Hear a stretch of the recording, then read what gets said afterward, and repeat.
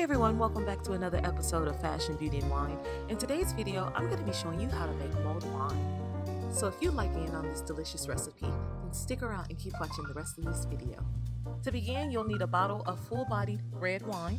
In my case, I use Cabernet, 2 oranges, 4 whole cloves, 3 star anise, 2 cinnamon sticks, 4 cups of apple cider, and a 1/4 cup of honey.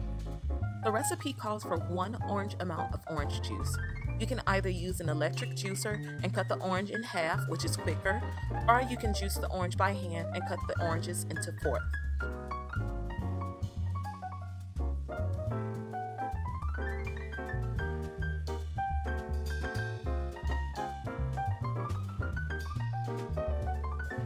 Once either of the oranges are cut, you're going to begin the dejuicing process. For the hand squeezed orange, take out any seeds that are visible before juicing and squeeze out the orange juice by hand. This is the easiest way that I've seen to dejuice an orange by hand.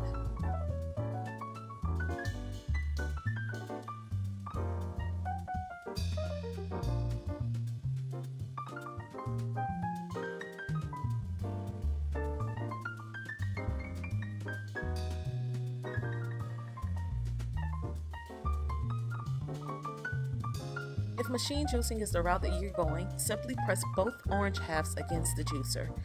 Make sure you have a large bowl available to dump in the 1 orange juice amount and all of the rest ingredients to let them marinate before heating.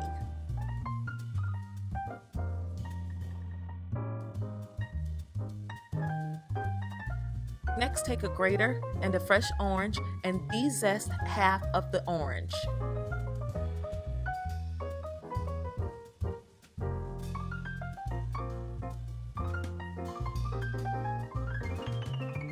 Now that the orange has been de-zested, you may add your 4 cloves, 3 anise, and 2 cinnamon sticks.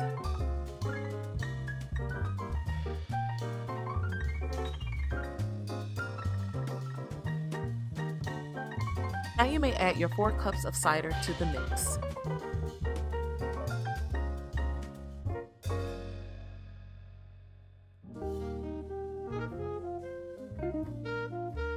Now you're going to dump the full bottle of Cabernet into the mix. This will be the last step that you do before you heat the drink.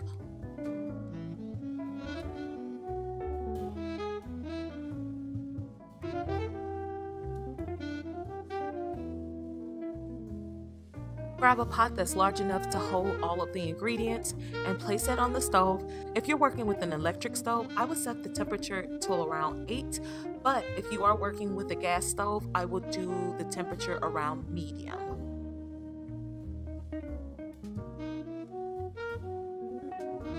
Once hot, you may now pour your mixture into the pot.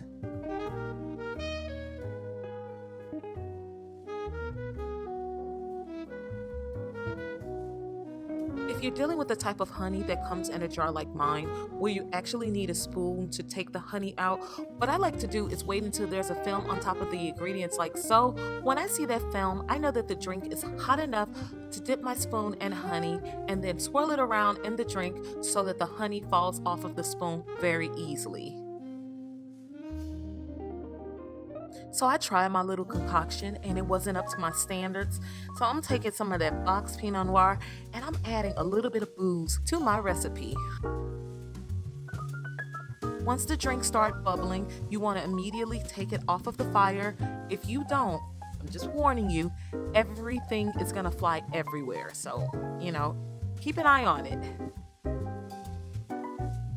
Let the drink cool down for 10 minutes, but while you're waiting, if you'd like to make your drink pretty, which I do, make yourself some orange peels. In this case, I'm going to do 2 because there's 2 cups sitting in front of me.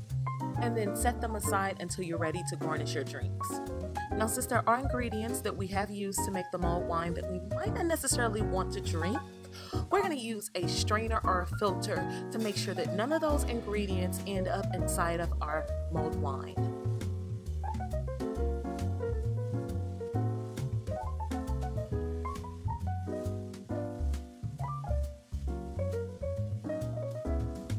Now we're going to take those orange peels that we set aside and we're going to use those any way we like to decorate the mulled wine. Now I hope you all enjoyed this video. This recipe is one of the most easiest recipes that you'll ever do in the future, and plus everything turned out delicious. So if you've never tried mulled wine before, I highly recommend it. It's a great drink to drink during the fall months, and it makes your house smell wonderful. Now, I thank you all again for joining me in this video. If you like what you saw, if you have any comments, concerns, or questions, or if you've tried out this recipe and you like what you tasted, feel free to comment everything below in the comment section. I always respond back. Again, thank you so much for joining me. I wish you all nothing but peace, love, fashion, beauty, and wine. Bye-bye.